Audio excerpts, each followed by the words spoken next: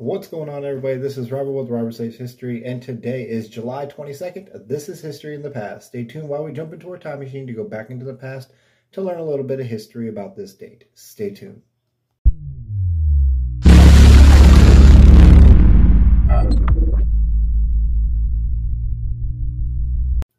All right, ladies and gentlemen, so on this date, back in 1916, a massive parade that was held in San Francisco, California to celebrate Preparedness Day was in anticipation of the United States' entrance into World War I was disrupted by an explosion of a suitcase bomb, which killed 10 bystanders and wounded 40 more.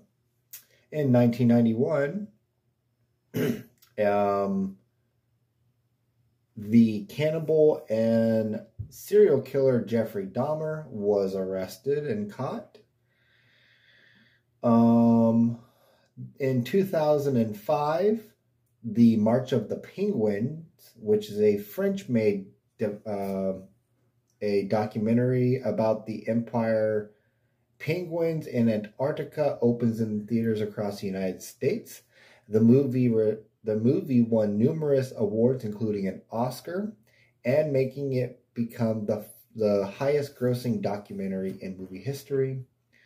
In 1862, President Abraham Lincoln informs his chief advisors and cabinet that he will be issuing a proclamation to free enslaved people, but adds that he will wait until the Union Army has achieved a substantial military victory to make the announcement.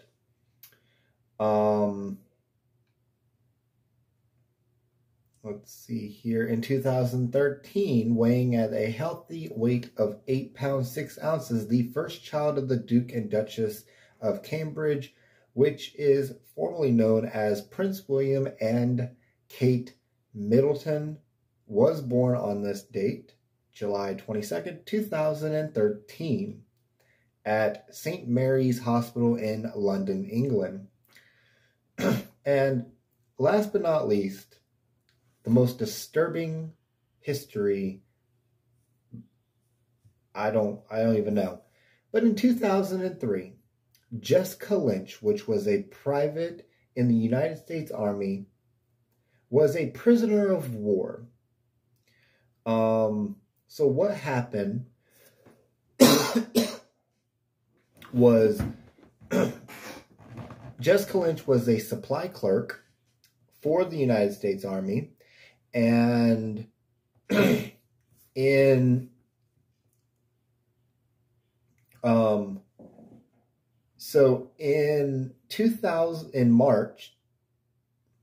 March 23rd, just days after U.S. invades Iraq, Lynch was riding with the supply convoy when her unit took a wrong turn and was ambushed by Iraqi forces. 11 American soldiers died, and four besides Lynch was captured. Now, Lynch sustained some broken bones, some other injuries because of the car crash. Lynch was taken to an Iraqi hospital. She was treated for her injuries. The U.S. Special Forces raided the hospital that she was in, rescued her, brought her to a military hospital in Germany, and then she was sent home to the United States. But this is where it turns really weird. The military is calling her the little girl Rambo. But that's not true. She came out and said that she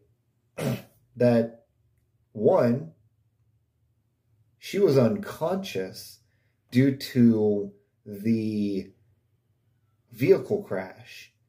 and that she couldn't remember the details of what happened to her. She also said that she was never mistreated by the hospital staff, and the hospital staff, did not show any resistance in her rescue, as in they didn't fight back, they didn't do anything. They said, here's your soldier, here you go, we took care of her, bye. That's it. But the government, embellishing her story to boost the patriotism and promote the controversy of the Iraq War. She later then testified to Congress that she had falsely been portrayed as the little girl Rambo, and the U.S. military had hyped her story for propaganda reasons. According to Lynch, and I quote, "I am still confused as why they chose to lie and tried to make me a legend, when the real heroic of my fellow soldiers that day were in fact legendary." She then added, I quote, "The truth of war is not always easy to hear, but is always more heroic than the hype." In other words, the government made it out to be, oh my gosh, the Iraqi soldiers tortured her and she became a prisoner of war, and they fought back against us and blah blah blah.